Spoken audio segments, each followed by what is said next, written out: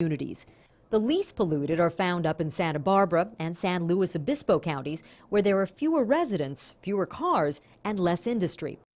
Also in the study are 5 communities chosen because certain pollutants are high while others are low. About 500 children were recruited from schools in each community, so the total number of kids studied was almost 6,000.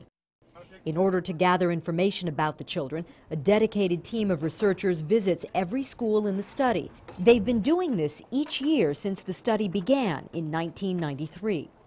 Each child fills out a questionnaire about his or her health. This information is used to determine how air pollution affects certain symptoms and conditions such as asthma, bronchitis, wheezing, and cough. Now you want to take that mouthpiece and put it between your teeth. Each child undergoes an annual lung function test. Data from each year's results will show how fast their lungs are growing and how big they are getting. The researchers also monitor how many days of school each child misses each year to help figure out what kind of role air pollution plays in absenteeism. When the kids were enrolled in the study, the majority were in 4th grade, or about 10 years old. We're picking an age range where the children are developing very rapidly. They're going through puberty, and so they're experiencing a growth spurt, not only in their body in general, but their lungs are keeping track with that and growing as well. So the idea is that if air pollution is having an effect on growing tissue, that might be a particularly good time to see its effects, is when the lung is developing most rapidly.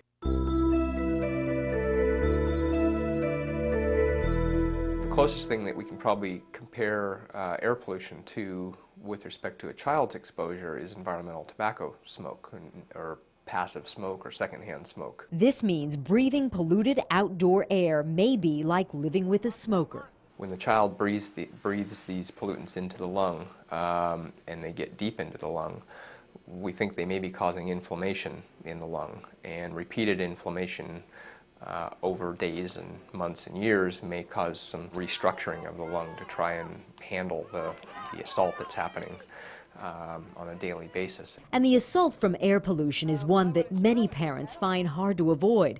That's because it happens when kids are engaged in normal, everyday activities.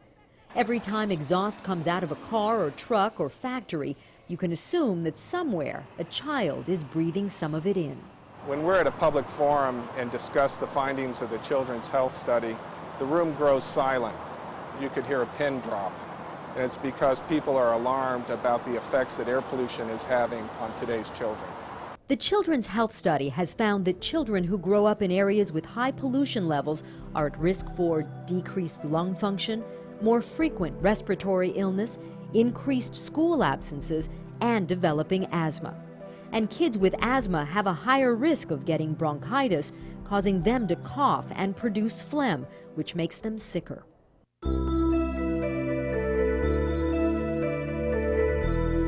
Scientists agree the most disturbing finding of the Children's Health Study to date is that air pollution affects how children's lungs grow and how well they function. When we breathe, our lungs inhale to bring in fresh oxygen and exhale to remove carbon dioxide waste from our bodies. If lungs become damaged by pollutants, lung function is impaired. Think of blowing out candles on a cake. Someone with 100% of their lung function could probably blow out 100 candles in one breath. They can do that because they can completely fill their lungs with air and then blow out all that air with ease. Someone who has difficulty doing this can be said to have reduced lung function. In healthy children, lungs grow as their bodies develop, but the greatest growth rate is during puberty. From ages 10 to 14, healthy children see their lungs grow by about 12% each year.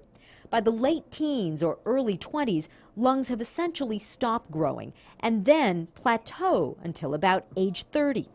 Then lung function begins to decline at a rate of about 1% per year. Now take a child exposed to high levels of pollution.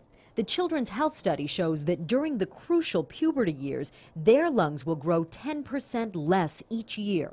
Over a period of 4 years, that's a significant deficit in lung function compared with kids growing up in low pollution neighborhoods.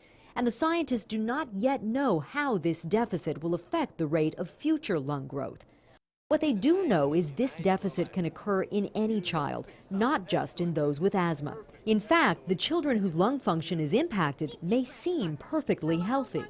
I think it's very hard for a parent to pick up on the kinds of things that we're studying. They're not going to be able to observe their child's lung function in any demonstrable way. Their lungs are developing and they're typically able to play, and they probably won't notice anything wrong, even if maybe they are being impacted somewhat by air pollution because they are in this rapid growth phase. But it is well known that reduction in lung function later in life, we're talking age 50, 60, 70, is a key risk factor for respiratory conditions and ultimately death.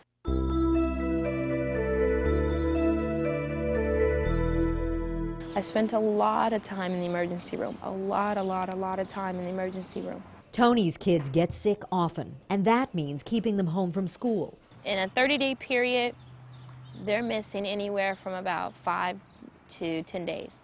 And they're not the only ones. The Children's Health Study found that more kids stay home from school when the air pollution gets worse.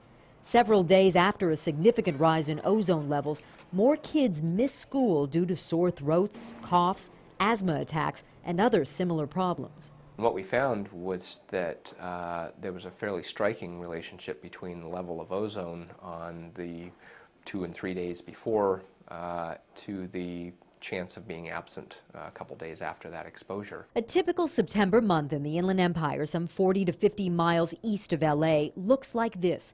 The shaded days are the ones that exceed the state ozone standards, meaning the air pollution got worse. The study found that several days after these peaks, the number of kids absent from school would double. And most often, when a child is kept home from school, a parent is kept home from work. That means lost wages and lower productivity. According to an analysis done in conjunction with the Children's Health Study, reducing high levels of ozone could save approximately $67 million every year in Southern California alone in costs related to school absences.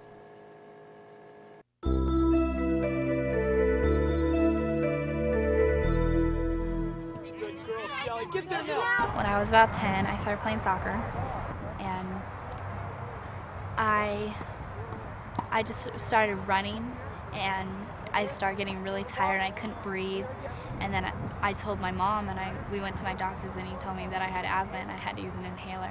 Actually, me and my mother thought it was the smog, because when I would go play somewhere else, it wouldn't happen. And then I'd play in smog, and it would happen. So, and I just connected the two. So did the Children's Health Study. We've recently published a paper that is one of the first that shows a potential causative link between air pollution and new asthma, meaning that perhaps air pollution may cause asthma.